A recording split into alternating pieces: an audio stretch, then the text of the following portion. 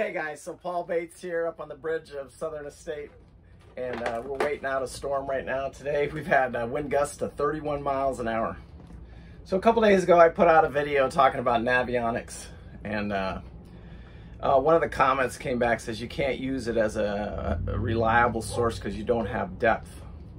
Well, he's right and wrong. It's all we use. It's all we use on Southern Comfort. It's all I used on Loop Princess. I've got over 3,000 miles with it. It's all I use. But dealing with the depth, what am I going to do? Well, I bought this little Sonar right here. You can see this package right here. I bought this Sonar phone T-Box. I had one on the Loop Princess, and what that does is gives me depth. And the one on Loop Princess, I mounted exterior outside of the hull on the back transom. This boat, we're gonna glue it into the hull, so we'll see if there's any difference.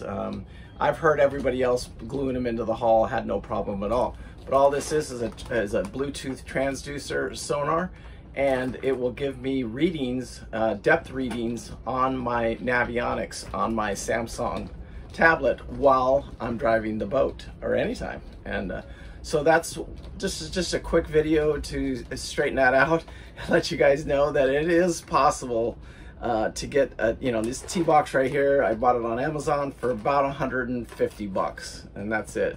And then you just glue it into the hull. You glue the transducer into the hull and hook up your positive and your negative wire, and then you just go through follow the app steps. I've already got the apps on the Samsung. I've already got it on the iPhone, so I'll have to go in and just turn it on basically, and that's it. I just leave it on Loop Princess. I just left it on all the time, and anytime I turn the Samsung on, my tablet on, depth would automatically just come up.